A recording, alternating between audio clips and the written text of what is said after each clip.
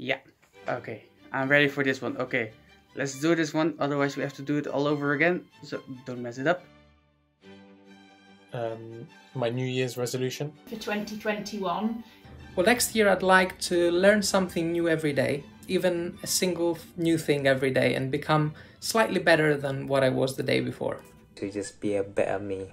So my New Year's resolution is the same as it has been in many other years. It is to grow in every fashion that is possible. As human beings, we are incredibly complex. I want to grow academically, I want to grow emotionally, physically, spiritually. So yeah, in one word, it is to grow. Stay strong, don't give up, keep enthusiastic. Keep going, keep smiling. To make one person smile a day, even if that person's me. To always stay true to myself, to my friends, and to my family. Keep living. Keep on going the extra mile for my patients, my colleagues, and my friends. Is to commit myself to taking more time each day to appreciate everything and everyone around me, and also getting my hands on a brand new PS5. Would be not to hesitate when I should act, as I rather regret something I did do than the thing that I didn't. Be a bit more rigorous about the kinds of projects I take on, so taking on things that aren't only good for my portfolio, but actually things that I really enjoy doing and make me happy, and maybe sometimes saying no to opportunities that I don't necessarily want to get involved in. Is to say yes to more opportunities, because you never quite know what they might lead to. To take every opportunity that comes my way and to say yes to everything possible, not put anything off. Is not to wait for a new year or a new day to put something into action, because the best time to do that is now. I think it's to throw myself in at the deep end with some projects that I might not be so comfortable with. So, for example, social media is not my forte at all. So to kind of push myself a little bit to do some projects that I wouldn't necessarily do and build some confidence and some skills in those. To continue to develop new skills, to gain more confidence in myself, and to exercise more, because that is a resolution that you have to put every year. And to up the mileage that I'm running. Probably try to run another half marathon and read more books. Just to make more time for reading.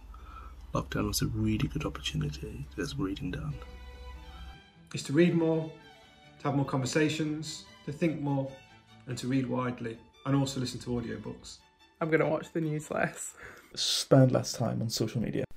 To put in more time in the healthy habits that I've gained this past year, making a dent in my reading list once exams are done, maybe even learning how to cook. Nah, I'm just setting myself up for failure. Okay, let's just scratch the cooking and keep everything else in. Yeah, that's doable. Finally be a better cook and learn some new recipes. It's to eat healthier, specifically to eat less meat. Is to get up half an hour earlier and stretch in the morning. I want to learn to play the bass. It's to look after my natural hair a lot more and experiment more with it. To never let my husband cut my hair again though, because I think we both agreed that just doesn't work very well. I'm going to try and stop buying so many clothes that I don't need. To win just one game of Among Us as the imposter. No, I'm joking. It's actually to spend as much time as possible building up Med for All resources, because it really is my passion project and I love it so much. My New Year's resolution last year was not to make any more resolutions, but to have themes instead. So this year's theme is going to be a theme of being productive with my side projects. To prioritise and to put my efforts and my time into my main priorities in work, so I can create a good balance, work-life balance. Is to spend some time at the beginning of the year trying to work out what it is I want to accomplish and how I go about doing that, and then dedicating the year to being completely driven and completely focused and diligent on getting those things done. Because if 2021 is like 2020, you can't wait for stability for things to happen. You just have to be driven regardless of the circumstance, and as I said earlier, everyone's adaptable, so they'll do it, it'll be fine. My New Year's resolution is to accomplish all the goals I have set for the upcoming year. Keep learning. I will graduate as a doctor. Mainly revolve around entering specialty training programs in surgery, but more importantly having the opportunity to see my family again after the pandemic settles out. Is to spend more time outdoors. Is to check in on people more. I think it's been a really tough year for everyone, and you know, even just to ask someone how they are at the end of a long day at work, or you know, any friends, any family, just check in, and hopefully it'll give them an opportunity to speak if they need to. I hope everyone stays safe. Stay healthy, stay safe, stay optimistic.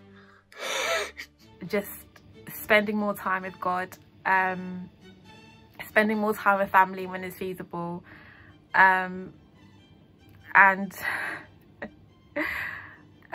just better time management skills. That's what I would say. Better time management skills so that I could be 100% with every commitment that I have. And to forego less sacrifices. I'm still going to sacrifice time, but I think just being able to be a bit more effective in time management so I can be A1 with every single person that I'm in communication with. Really to value what I've got and value what I'm fortunate enough to be part of.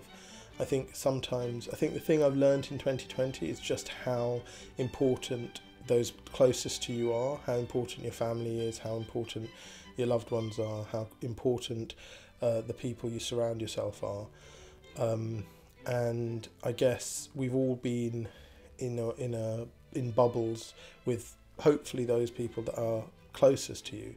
And I've come to cherish that. I've come to cherish the time I've spent with my children. I've come to cherish the time I spend with those I'm most closest with and I work with. And I hope that actually I've learnt, and I hope we've all learnt, that that's really important, that we should really focus on those that are most important to us and closest to us and try and help them.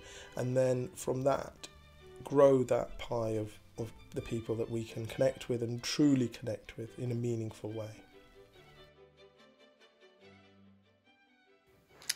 Okay, what did I want to say? Yeah.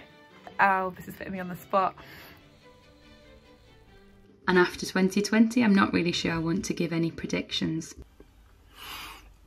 I definitely don't have any predictions for 2021. Expect something unexpected. That's probably the best thing. At this point, I'm kind of scared to make predictions for 2021, but hopefully it will see life going back to some form of normality where we can see our families and friends and travel and do all of our normal things that we love to do. So fingers crossed. I can't make any predictions for 2021 after things I predicted for 2020. Well, I'd rather think about the end of 2020 before I even think about that. Although I cannot predict what is going to happen in 2021, I wish and I hope for the whole world to gain back health, happiness and serenity. Is that things will definitely get better, but they will always be different than before.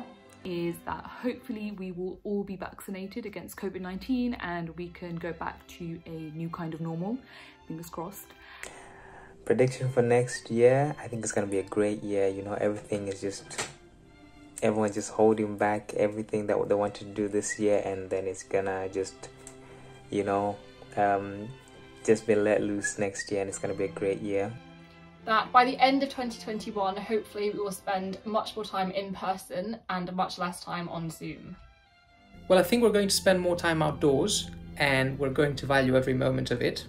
A lot of busy pubs. That there will be a lot of people trying to not be in the UK next year. I am one of them. Every annual leave will be somewhere not here, I think, to make up for all the holidays I missed this year, right? In 2021, we will all meet in person again, and we can get to know our new HLA scholars in real life. My 2021 prediction is that people will start to appreciate the smaller things more, like having your friends around for a movie. Hopefully less virtual meetings and face masks in 2021, while also using a lot of the opportunities and learning points that we've gained over the year to really help improve our own systems within the NHS and its trusts. I'm hopeful that it'll be a more positive year than 2020, But I'm also realistic that the effects of the past year are going to be felt well into this year and beyond, which I'm similarly cautious about. Is that there will be a rise in the coronavirus cases in January after we've had household mixing over Christmas and before there's been time for a wider rollout of the vaccine. I will say that in as much as 2020 has shown the ability for human beings to come together, to coordinate, to collaborate, it has also shown the natural tendency of human beings to become so much more inward looking. And I think this is a trend that perhaps may continue, that we're seeing internationally, nationally, and even regionally, that policymakers, decision makers are becoming so much more internally orientated, wanting to serve the people that they directly serve rather than considering the external consequences of their actions. I believe that in 2021, if we fail to realise that this trend is something that has continued to occur throughout 2020, sadly it could be something that we'll continue to see.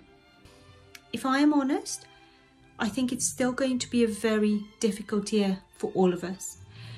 I think it's going to test us as leaders. I think it's going to test us a lot as clinicians, but also as humans. But what I also think, and again that comes down to me being positive most of the time, is that we're going to come out all right on the other side, and if not, stronger. 2021 might still be quite challenging, but also there'll be plenty of opportunities to make and shape the future. I think that we are going to carry on in difficult times for quite a while really, but I'm looking forward to seeing more digital training solutions coming out across the country for different purposes.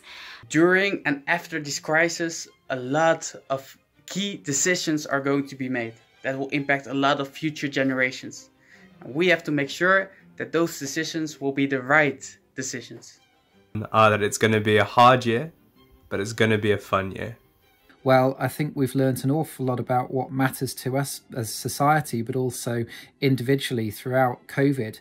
I'd be hoping that we could start to get back to some normality as we approach Easter and into the summer, but we'll really have to be guided by what happens around us. But I really hope that some lessons have been learnt from COVID-19 and the world, hopefully, will be moving into a better place. I think by the middle of next year, we'll have a new normal. It won't be the same as before, it'll be slightly different, but it'll be not what we're experiencing this minute. Everything will return back to normal. Is the end of COVID, hopefully. Hopefully Corona vanishes and goes away.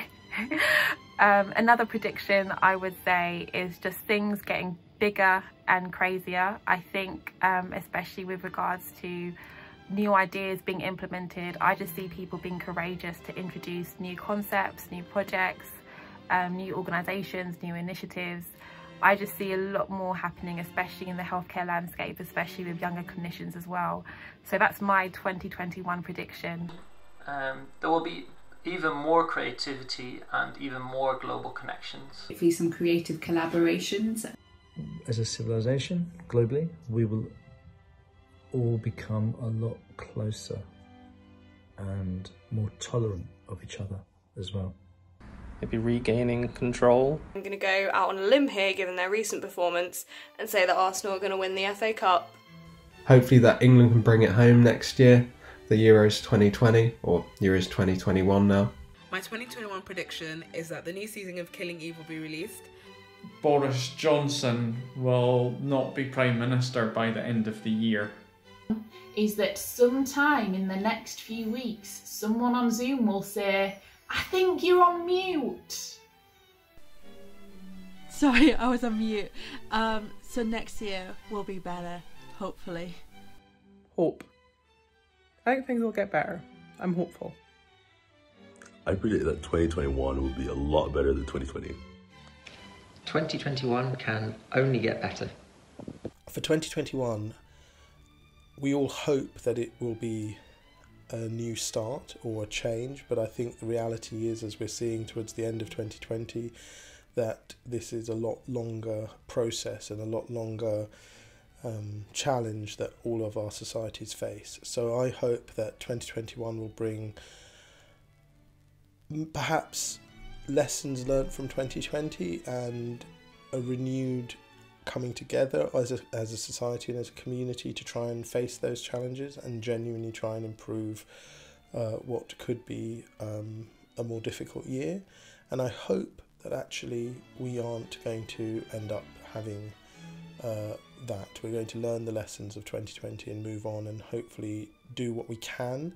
I don't think simply going back and forgetting about 2020 and going back a year is going to really work. I think the reality is we have to face the challenges we have ahead of us, but the only way we can do that, I think, is to come together and really work together to solve some of these really, really difficult things that are facing us as societies.